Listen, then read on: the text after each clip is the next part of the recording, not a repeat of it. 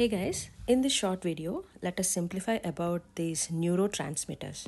The kind of questions that you get from neurotransmitters are either they ask you about the location of the neurotransmitter, that is the group of nuclei which produce these neurotransmitters, like the third table which has location for us, and the first table which explains us about the neurotransmitter levels in different psychiatric conditions.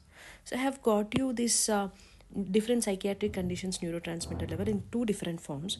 So one table has it in a very segregated manner, like the neurotransmitter are written vertically and the diseases are written horizontally, like anxiety, depression, schizophrenia, Alzheimer's disease, Huntington's disease, and Parkinson's disease.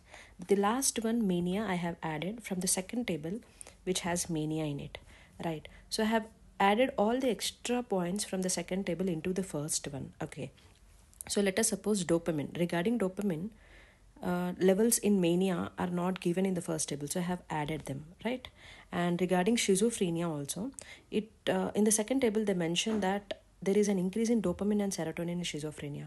So there is an increase in dopamine is given, but the serotonin thing I added here, right? You are getting my point, right? So I have added everything that is needed from the second table into the first table.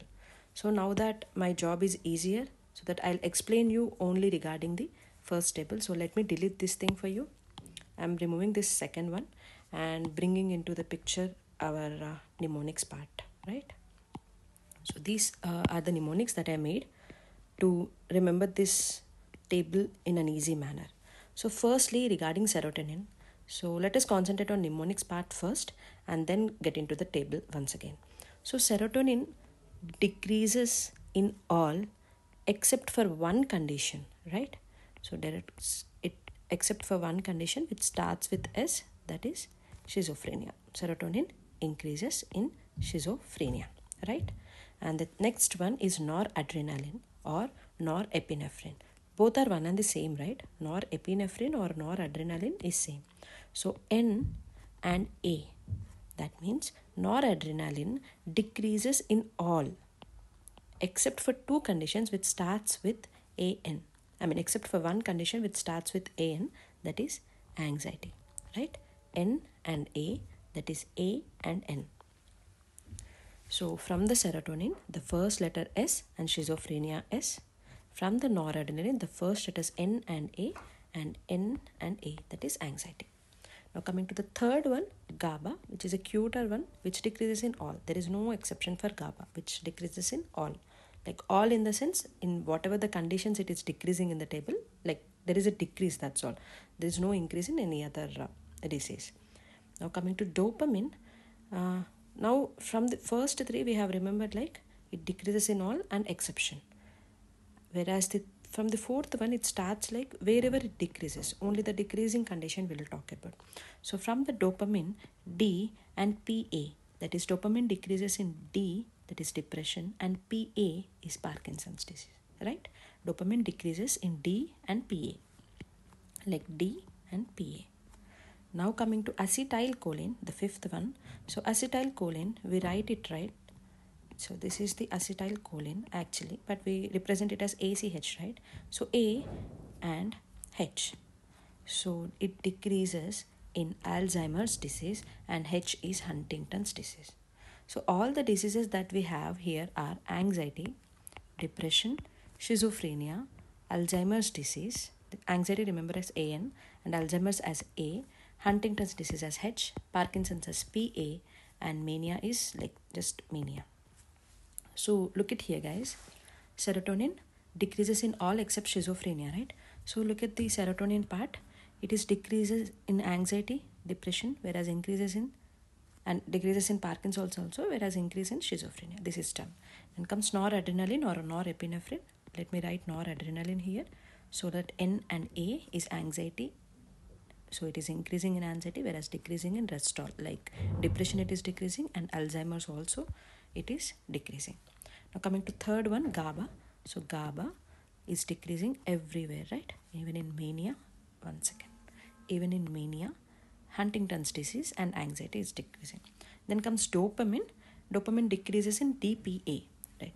D, P and A. So where is D? Depression it is decreasing and P and A, Parkinson's, it is decreasing. Whereas in the other conditions, it is increasing. And coming to acetylcholine, which is represented as ACH. So A is for Alzheimer's disease, it is decreasing, and H is for Huntington's disease, which is decreasing. I hope this table is easy now. So let us remember this mnemonic of decrease. Okay, so let us remember all the conditions in which it decreases, then the exception part, so that it will be easier for us. If you remember it decreases in this, increases in that, it will be a little confusion in exam. So let us remember where all it decreases and what are all the exceptions. So this completes the mnemonics part for the first table. And now coming to the origin part, like which neurotransmitter arises from which group of nuclei. So the first one I would like to tell you is about histamine. H is for H, that is hypothalamus. Now coming to acetylcholine. So A, C, H, right? So acetylcholine. This is from basal forebrain complex. So remember, like A, B, C. That means acetylcholine is from basal forebrain complex. And then coming to dopamine, we all know that dopamine is something related to black color, right? So nigra, dopamine is from substantia nigra, that is ventral tegmental area, which is present in the midbrain. Okay. Now coming to serotonin, remember, like serotonin. Okay. You pronounce it as serotonin, right? So Ra is Raphe nucleus. And coming to norepinephrine, it has ORE in it. Ceruleus also has ORE in it in the spelling. Now you might tell that in the forebrain spelling also ORE is there, but let us not confuse like that. Let us remember that forebrain mnemonic like ABC, that is acetylcholine for basal forebrain complex. Whereas another ORE, that is norepinephrine's ORE, is for locus ceruleus. And the remaining one is GABA. So let us remember like GABA-na. It's rhyming, right? GABA-na. So GABA is from nucleus accumbens.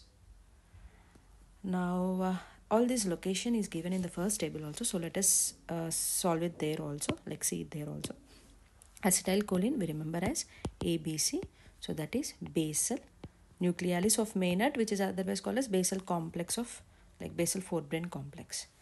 And now coming to dopamine. How did you remember dopamine? It is related to black. So substantia nigra. This is substantia nigra, which is in the midbrain. And GABA as GABA-na. So nucleus accumbens, which is a part of basal ganglia. And now coming to norepinephrine, we remember it as ORE, right? So ceruleus, the spelling is this, okay, ORE, which is in pons. And coming to serotonin, we remember it as serotonin, which is Raphe nucleus. And one extra thing is about histamine, which is simpler one. This with H, that is hypothalamus. I hope this table is easier now. Try to solve few questions from this topic so that it gets consolidated like once for all. Thank you.